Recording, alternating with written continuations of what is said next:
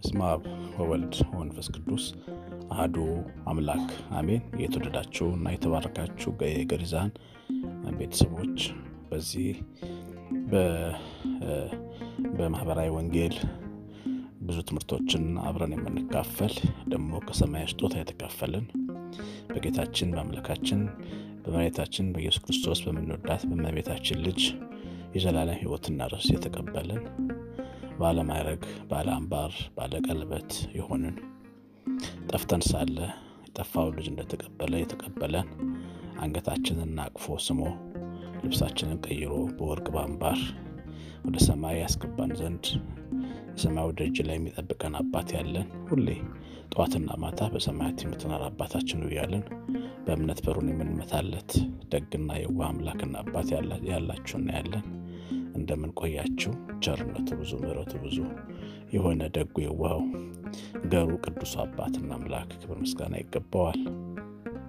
እንግዲህ የተወደዳችሁ የእግዚአብሔር ልጆች ዛሬ የእህቴን የዘማሪት ትርሃስ ገብረ እግዚአብሔርን የቪዲዮ የዩቲዩብ ቻናል ነው የማስተዋወቃችሁ። ትርሃስ አሜሪካ ሀገር ትኖራለች። ጎበዝ ዘማሪት ናት። በጣም ጥሩ መዝሙሮች ትዘምራለች። ከመዝሙሮቿ ብዙ ጊዜ የምወደው ማዳምጠው ደስተኛ ነኝ እኔ በሕይወቴ ስላለኸኝ ውዴ አብርሆቴ አእምሮን የሚያልፈው ያንተ ምሕረት በልቤ ይፈሳል እንደ ጅረት ደስተኛ ነኝ እኔ በሕይወቴ ስላለኸኝ ውዴ አብርሆቴ አእምሮን የሚያልፈው ያንተ ምሕረት በልቤ ይፈሳል እንደ ጅረት የሚለውን መዝሙር በጣም ነው የምወደው።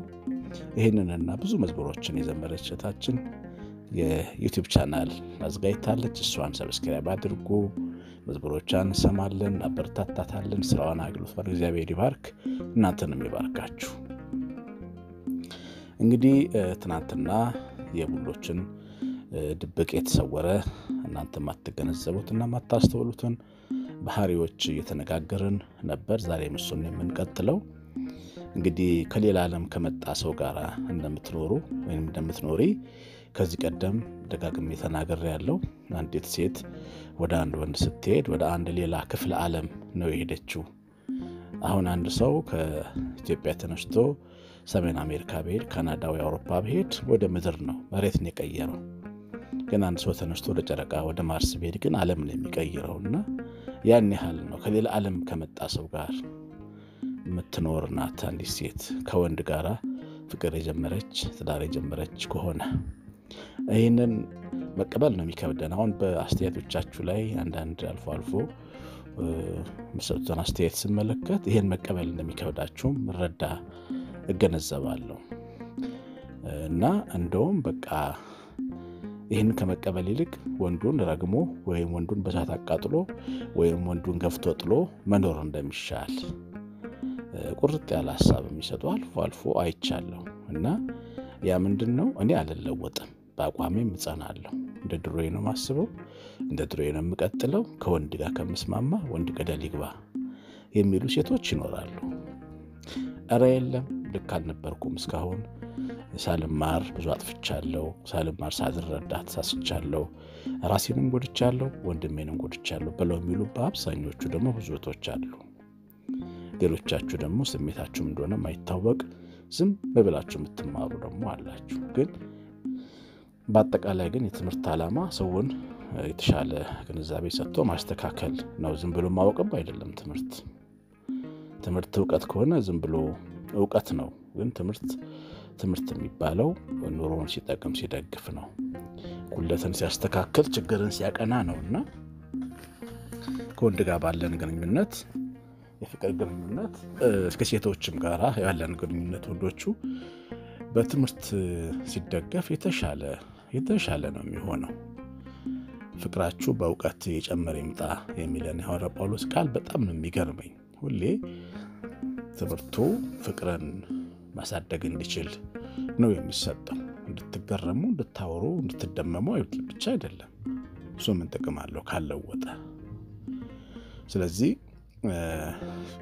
በጣም የተለየ ስነ ቀመር ካለው ወንድ ጋር እንዴት እንደምትኖሪ ስትማሪ አንቺ እንዳሰብሽው ስላልሆነ ያ ወንድ እንደው ጥንቅር ብሎ ይቀር አይባልም። ምክንያቱም አይሆንማ ብቻውን ሰው ይሆን ዘንድ መልካም አይደለም። አሁን አንቺ እንዲህ ብትይም ብቻሽን መሆን አትችይም። ከማጋት ሆኛለሽ። ከተወሰነ ጊዜ እኮ ነው ሰው ማብሮሽ የሚሆነው። እናትም ትሄዳለች ወደ መቃብር፣ አባትም ትቶ ይሄዳል፣ ወንድምቶችን በትዳር ይሰበስባሉ። ብቻሽን ሜዳ ላይ ትቀሪያለሽ። ወንድ ጥንቅር ይበል ያልሽው ልጅ የሚደግፍሽ ታጫለሽ። ወይ መነኩሴ ያልሆንሽ ወይ ደግሞ በሕግ አብርሃም አልተወሰንሽ። እንዲሁ መንገድ ላይ ብቻ በአሮጌ አስተሳሰብ ተመርተሽ ለጊዜው ስሜታዊ ሆነሽ እድሎችሽን የረገጥሽ የጣልሽ ወንድ ገደል ይግባ ብለሽ ከኖርሽ ነገ ገደል ትገቢያለሽ፣ ብቻሽን ትጎጃለሽ ማለት ነው። እህቴ በጣም ማስተዋል፣ ከስሜት እስራት መውጣት ያስፈልጋል።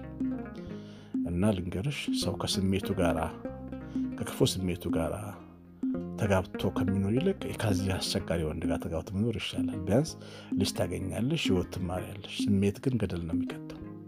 ቁጣ፣ ንዴት፣ በቀል ወንድ ገደል ይግባ ሳት ይብላው ብሎ እንዲህ አይነት ጨከን ያለ ሐሳብ አስቦ ይህን ስሜት አግብቶ ከመኖር ወንድን አግብቶ መኖር ይሻላል። በጣም የከፋውን ስሜት ተሸክመን ኖረን አንድን እናት የወለደችውን ወንድ ልጅ መሸከም ምንም አያቅትም። ክርስቶስ የሞተለትን ወንድ ልጅ መሸከም። ስለዚህ እንደዚህ አርገሽ በደንብ ሰፋ አርገሽ ማየት በረዳት ይኖርብሻል እህቴ። እግዚአብሔር ልብሽን ያበርታ። እንግዲህ ዛሬ ሁለተኛው ነገር ምንድነው? ስለ ወንዶች ማወቅ የሚገባቸው እህቶቼ፣ ወንዶች ስሜታዊ ስትሆኑ በጣም ነው የሚናደዱት። ሴቶች ስሜታዊ ሲሆኑ በተለይ ፍቅረኞቻቸው ስሜታዊ በሆኑ በተናደዳችሁ ወይም ባለቀሳችሁ ጊዜ እናንተ እንዲያቅፋችሁ እንዲያዳምጣችሁ ወደ ደረቱ ጠጋ አድርጎ እንዲያጽናናችሁ ፈልጋችሁ ነው የምታደርጉት። ወይ አንድ በስራ ቦታ ወይ ማዳማችሁ ታበሳጫችሁ ያላችሁ ወይ የስራ ቦታው ኃላፊው ያበሳጫችኋል፣ ወይ ኑሮ እንደፈለጋችሁ ታልሳካ ይላል፣ የሆነ ነገር ያበሳጫችኋል። ከሰው ጋር ተጣላላችሁ፣ ወይ አንዷ ስማችሁን አጥፍታባችሁ ተበሳጭታችሁ ሊሆን ይችላል።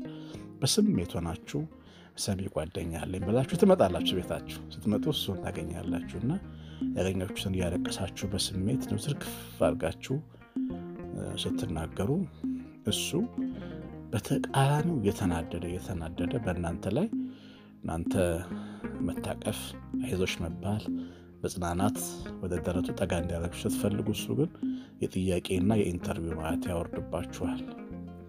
እናንተ 5 ደቂቃ እንዲያዳምጣችሁ ስትፈልጉ እሱ 15 ደቂቃ ምክር ይመክራችኋል። እናንተ የሚያስፈልጋችሁ እሱ እንደሆነ አይገነዘብም። ወዲያው በንዴት ይጦፋል እና የበለጠ እናንተን ንዴታችሁን እንዲጨምር ያደርጋል። የሚናገረው የሚሰጡ አስተያየት ሁሉ ከምትጠብቁት የወጣ በጣም ስሜታዊ የሚያደርጋችሁ ይሆናል። ድሮም አንቺ ዝም ብለሽ ስሜታዊ ነሽ፣ ዝም ብለሽ ራስሽን እንትን አታደርጊም፣ የራስሽ ችግር ነው፣ አንቺ አበላሽሽ ውስጠት ነው ይሄን ያደረገው፣ አለቃሽ እንዲቆጣሽ ያደረገው፣ ማዳምሽ የምትቆጣሽ ራስሽ በደም ስለማስተሪ ነው ምናምን ብሎ ችግሩን መልሶ እንደገና እናንተ ላይ ይጭናል ማለት ነው። ያኔ በቃ ትናንት እንዳልነው አይምሮን ከሚያመው ሰው ጋር የምትኖሪ ነው የሚመስልሽ። በጣም ነው የሚገርምሽ። ይከፋሻል። አልተረዳኝ፣ አይገነዘበኝ፣ አይሰማኝ፣ አያዝንልኝ፣ እኔ ስናገር እሱ በሌላ መንገድ ነው የሚያስበውና ምን አይነት ሰው ጋር ነው የምኖረው ትያለሽ ማለት ነው። እንግዲህ ይሄ ለምንድን ነው የሚሆነው ነው? እኛ ወንዶች ሴቶች ብዙ ጊዜ በስሜት ሲሆኑ ሲናደዱ ይመስለን አድነኝ፣ አትርፈኝ የሚሉ ነው የሚመስለን። እናንተ ስማኝ ነው የምትሉት። መፍትሄውን መውጫውን ታውቃላችሁ። እናንተ ስማኝ፣ ጆሮ ስጠኝና አይዞሽ በለኝ ነው፣ በርታ በርቺ በለኝ፣ አይዞሽ በለኝ፣ አጽናናኝ፣ አጋርነትን ፍቅርህን ግለጽልኝ ነው የምትሉት። በዛ ሰዓት በእንባችሁም በንዴታችሁም የሚሰማችሁን አምጥታችሁ ስትናገሩ በሱ ፊት የምትፈልጉት ይሄንን ነው። ወንዱ ግን ምንድነው የሚገባው? አድነኝ እባክህ እርዳኝ የምትለው ይመስለዋል። ስለዚህ አንቺ ስትናገሪ ከንግግርሽ ጀርባ ላንቺ መፍትሄ ባለመስጠቱ ይናደዳል። አንቺ እንዲያርጎኝ አለቃዬ እንዲያርጎኝ ስትይ ማዳሜ እንዲያርጋኝ ስትይ ከዛ ነገር ስላላወጣሽ የጥፋተኝነት ስሜት ይሰማዋል። አሁን እሱ አንቺ ስትናገሪ እሱ የሚሰማው ራሱን ወደ መውቀስ ይሄዳል። እርዳኝ እያለችን እኔ ግን ልረዳት አልቻልኩም ምን አይነት ሰው ነኝ ወደ ማለት ራሱን ወደ መውቀስ ይሳባል ወደኋላ። ያን ጊዜ ስሜቱን ቶሎ በራሱ ይናደዳል። በአንቺ የሚናደድ ይመስልሻል እንጂ በራሱ ነው የሚናደደው። ስለዚህ ወዲያው ንዴቱን ስሜቱን በንዴት ይገልጣል። ብዙ ጊዜ ወንዶች ውሸታቸውንም ስሜታቸውንም በንዴት ነው የሚገልጡት። ሲዋሹም ይናደዳሉ፣ ይጮሃሉ። እንደዚሁም ደግሞ ሲፈሩም ይናደዳሉ። ያንቺን ችግር መፍታት ባለመቻሉ ፍርሃት ይሰማዋል፣ በውስጥ ማያውቁ ፍርሃት ይሰማዋል። ያኔ ያንባርቅብሻል ወይም ምክር እየሰጠሽ እያብራራልሽ እንደው ዩኒቨርሲቲ ውስጥ እንደምትሰሚው ሌክቸር አይነት ሰፊ ማብራሪያ እየሰጠሽ 30 ደቂቃ ሊቆይ ይችላል። አንቺ 5 ደቂቃ ተናገርሽ ማረፍ ስትፈልጊ የ30 ደቂቃ ትሬኒንግ ልትወስጂ ትችላለሽ ከሱ ማለት ነው። ይህ በጣም አስቂኝ ነገር ነው እና እሱ የሚገነዘብሽና አንቺ የምትፈልጊው ነገር የተለያየ ይሆናል። ስለዚህ በዚህ ምክንያት በንዴት ይመልስልሽ ይሞክራል ማለት ነው። ይሄ አንደኛው ነገር ነው። እንግዲህ ይሄ ስሜቱ የሚመጣው በልጅነቱ ትናንት እንዳልነው በልጅነታችን አንተ ወንድነህ ጎበዝነህ እህትህን እርዳት፣ አባትን አግዘው፣ እናትን እርዳት የሚባለውን ነገር ሲሰማ ያደገ ስለሆነ ለመርዳት የተፈጠረ እንደሆነ ይሰማዋል። የእግዚአብሔር ቃል መርዳት በሁለቱም አቅጣጫ እንደሆነ ነው የሚናገረው። ሰው ብቻውን ይሁን ዘንድ መልካም አይደለም፣ የምትረዳው እርዳት እንፍጠርለት ነው ጌታ ያለው።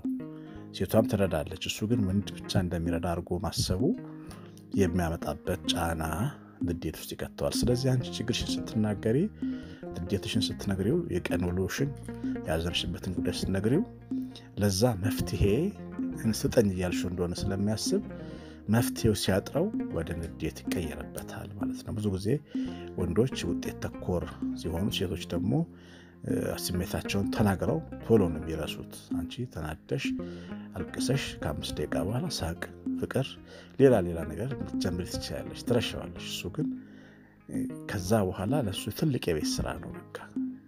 በጣም ይታገለዋል። ማሸነፍ እንደሚገባው ያን ችግር እያሰበ በራሱ ይናደድና ጸጥ ብሎ ያኮርፋል። የተናደድሽው አንቺ ነሽ፣ ግን የበለጠ እሱ ተናዶ አኩርፎ ሊያድር ይችላል። ስለዚህ የመጀመሪያው ምክንያት ወንዱ የሚናደደው መፍትሄ መስጠት እንዳልቻለ ሲሰማው ነው።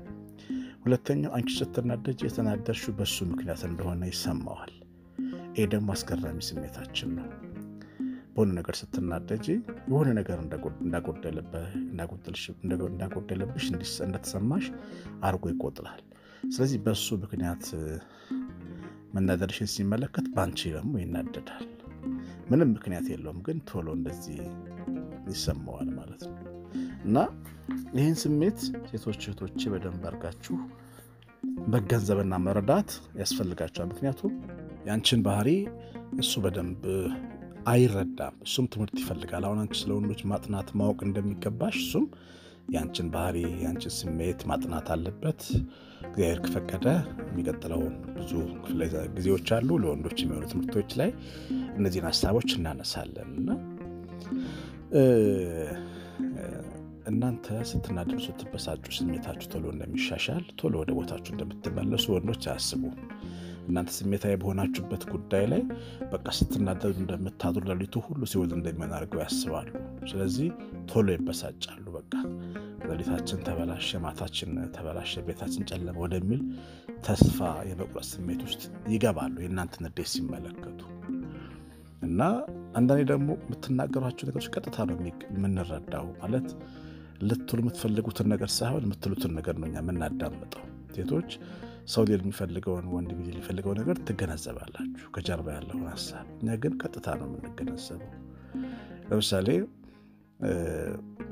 አብራችሁ ተነግዳላችሁ እንበል። ንግድ ቤት ይኖራችኋል። በቃ የሆነ በአንድ ወይ ብዙ ታክስ መጥቶባችሁ ይሆናል፣ ወይ የሆነ ችግር ተፈጥሮ ይሆናል፣ ወይ ሰራተኞቹ ትተው ሄደዋል ስራውን።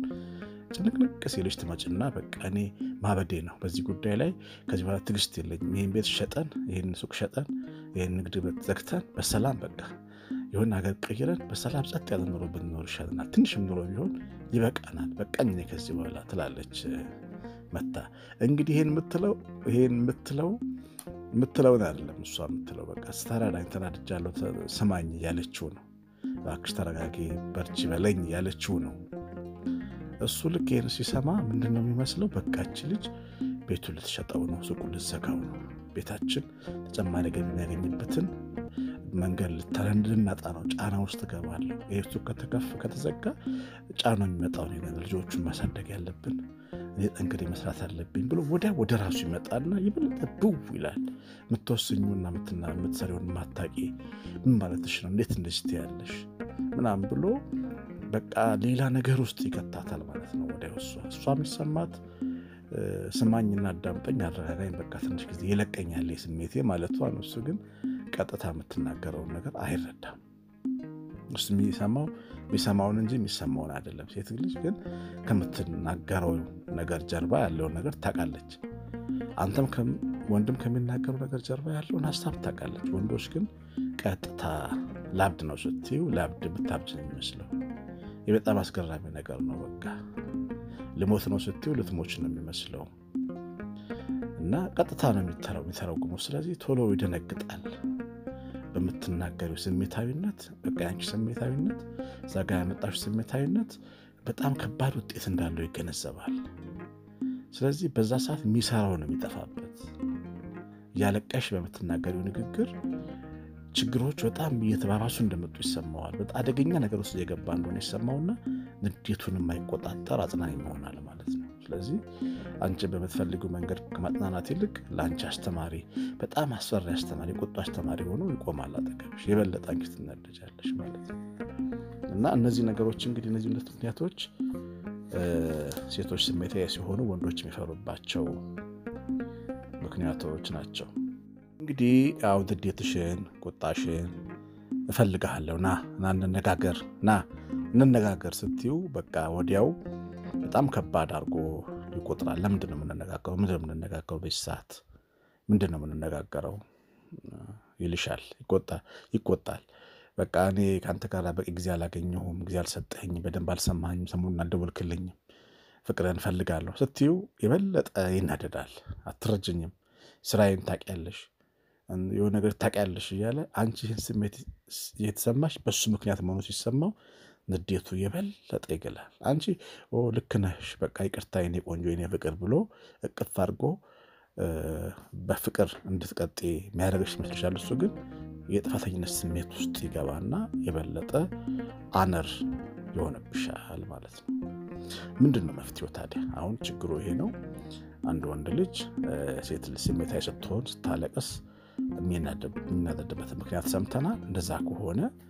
በመጀመሪያ ደረጃ ስሜትሽን በለቅሶ መግለጽ ማቆም አለብሽ አንድ ትምቴ ኮሜንት ላይ ይቻለው ለቅሶ ያስቸግረኛል ስትል ነበር በለቅሶ ወንድ ልጅ ችግርን በከመሰረቱ ይፈታል ብለሽ የምታስብ ከሆነ ችግርን ያባብሳል ብለሽ ተገንዘቢ ስታለቅሽ ወንድ ልጅ የበለጠ የጥፋተኝነት ስሜት የተሰማው በደስታ እንዳይኖር ካንቺ ጋር ያደርገዋል ያንቺ ማልቀስ ማለት ነው በለቅሶ ችግር ለመፍታት አትሞክሪ አንድ ሁለተኛ የምትፈልጊው በግልጽ ጠይቂው ተናድጃለሁ ዛሬ ስራ ለቃ ያበሳጭቶኛል ባላም ያበሳጭተኛለች ልሰማኝ ፈልጋለሁ እንደምትወደኝ በቃ ፍቅርህን ፈልጋለሁ ዛሬ ለ5 ደቂቃ ሰማኝ ካልሹ በቃ ቁርጡን ነግረሻል አሁን ምን እንደምትፈልጊ ነግረሻል ማለት ነው ቅድም እንዳልኩሽ የሚሰማሽ ቀጥታ ነው እሱ ስለዚህ ለ5 ደቂቃ ሊሰማሽ ይዘጋጃል እርዳታ እንደፈለግሽ አይሰማው አንቺ የምትፈልጊው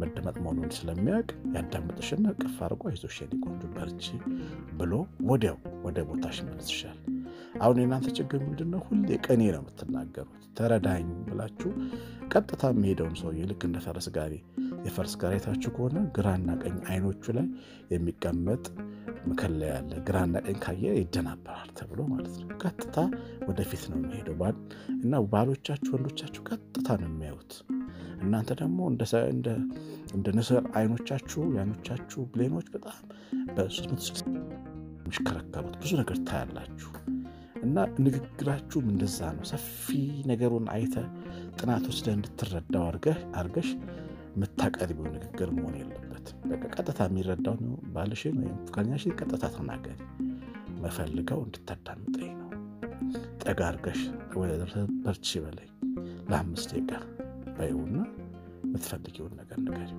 በቃ ይሰማሻል ሌላ ነገር አይፈልግም እና የመጀመሪያው ነገር ስትናገሪ የምትፈልጊውን ነገር በግልጽና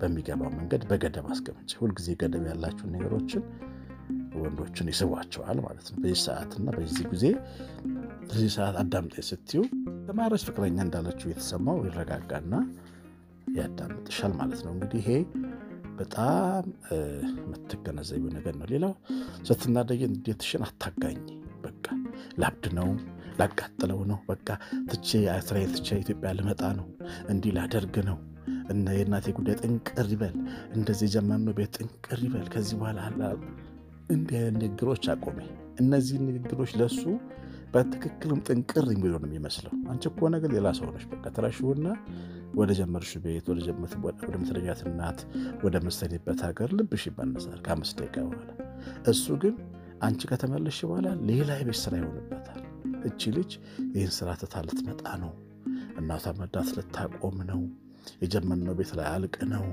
በቃ አንቺ ካፍሽ ያወጣሽውን ቃል እውነት መስሎ ሲጨነቅበትና ሲታወክበት ይቆያል ከዛ በኋላ ካንቺ ጋር ማውራት ይፈራል ባይደውልልሽ ደስ ይለዋል መርዶ መታረጁ ይመስለዋል እንግዲህ ይሄ ሁሉ የመጣው ንዴትሽን አጋነሽ ስለምታቀርቢ መናገር የሚገባሽን በመትፈልገው ልክ ስለማትናገሪ መሆኑን እህቴ በደንብ መገንዘብና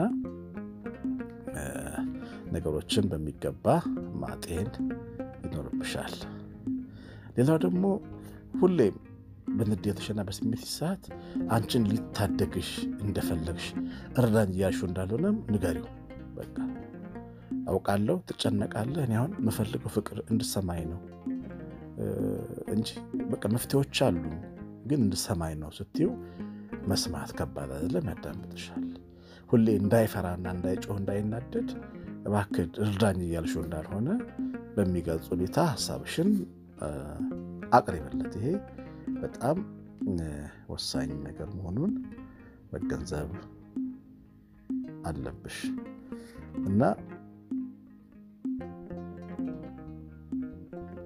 በመትናገሪ ሰዓት ፍቅር እንደሆነ ከሱ የምትፈልጊው መታቀፍ አይዞህ መባል ብቻ እንደሆነ የምትፈልጊው ማሳወቅሽን ሁሌ መዘንጋት የለብሽም እንግዲህ ይሄ የኛ የወንዶች አስገራሚ ባህሪያችን ነው ሚስጥራዊ ድብቅ ባህሪያችን ነው ሴቶች የማይረዱት ባህሪ ነው እና የኔ ጓደኛ እኮ በጣም አስቸጋሪ ነው መቼ ያዝንልኛል እኔ ስናደድ አብሮኝ የሚናደደው ሊሰማኝ ስፈልግ እሱ ምክር ያበዛል እኔ እንዲያዳምጠኝ ስፈልግ እሱ የበለጠ የ30 ደቂቃ ቁጣ ይናገራል የምትሉቶች ችግሩ ከምን እንደመነጨ አሁን ተገንዝበናል ከዚህ በኋላ ነገሮችን በደንብ የተግባባን ማድረግ እንደሚገባን ቃሉ አስተምሮናል በጥበብና በጸጋ የተሞላ ቃሉን የሰጠን የአባቶቻችን አምላክ ስም ይባረክ ቀሪውን ዘመን ጊዜ ሰዓት ሁሉ እግዚአብሔር ይባርክላችሁ እግዚአብሔር ቸርነት የእመቤታችን በረከት ይደርባችሁ ቄስ አሸናፊ ገብረ ማርያም ነኝ ሰላም ሁኑ